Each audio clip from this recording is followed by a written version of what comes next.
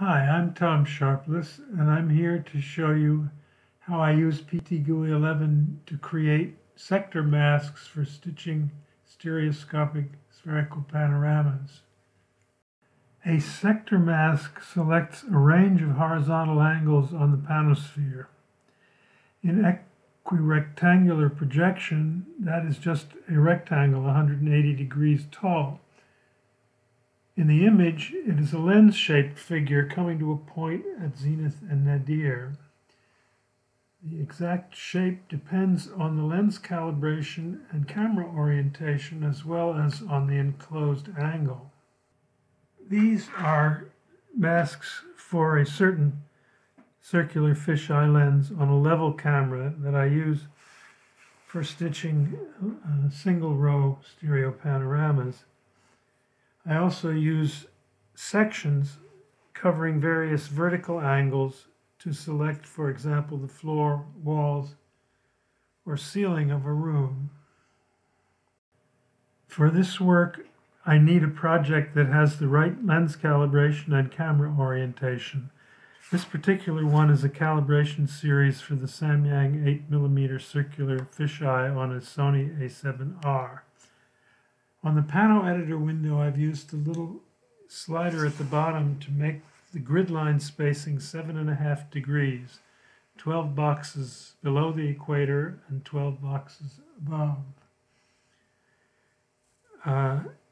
This is a twitchy adjustment, so I have saved a project containing it. Now I can use these grid lines as a guide to place mask edges at specific angles. Image 7 is the central image in this project, so I'm going to select just that one image for display.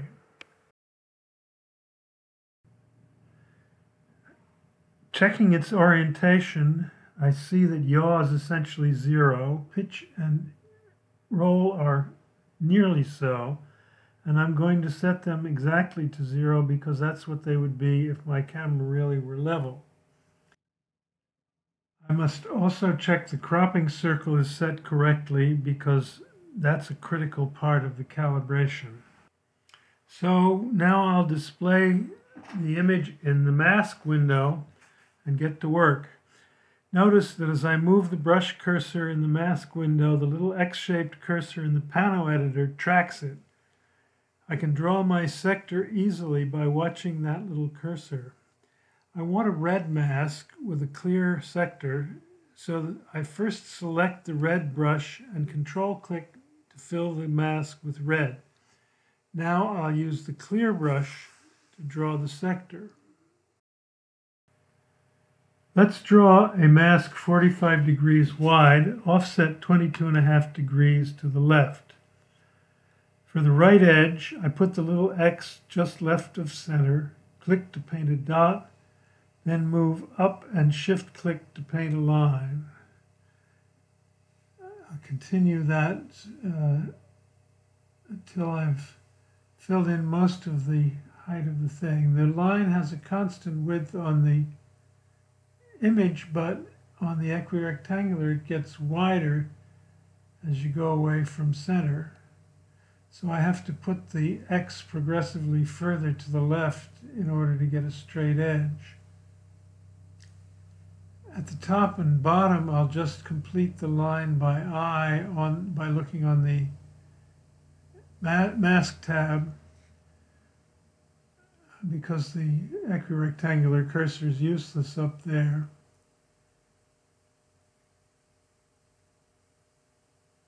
But when I'm finished, I'll have a straight edge that goes from zenith to nadir and maybe a little beyond. And now for the left edge, I will follow the vertical grid line 6 boxes to the left of center, putting the little X slightly to the right of that line, and progressively further to the right as I go toward the poles.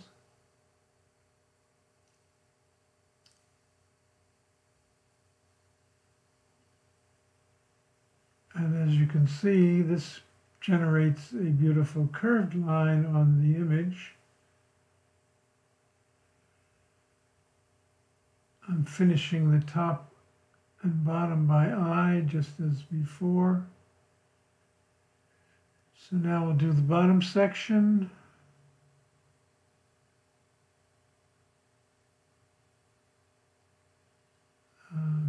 This is a mask that could be used for the single camera method of panography. Of course, you use them in pairs. Now fill in the center, clear the center, and I'm ready to save my mask by clicking the Save Masked button here, and I'll give it a file name that describes the camera, the lens, and the mask geometry.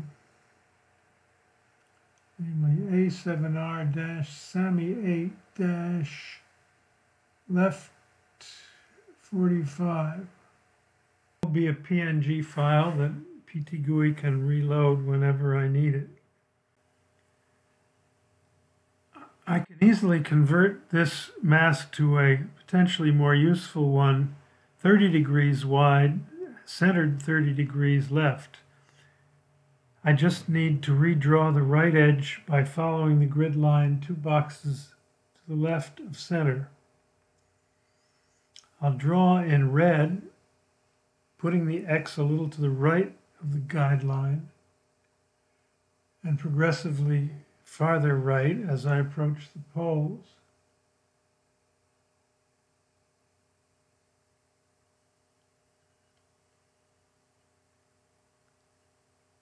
As before, I'll finish the ends by eye.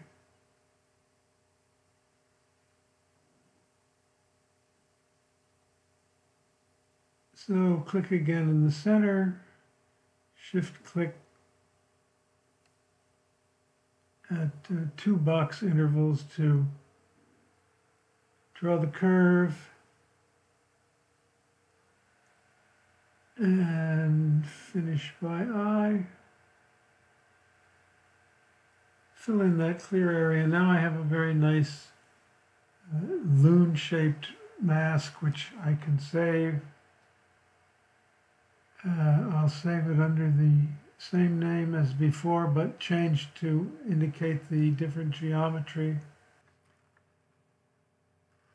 For the single camera method, you need masks in left-right pairs. But rather than draw the right ones, I will simply load these files into Photoshop, flip them horizontally, and save. So that's it, and thank you very much for watching.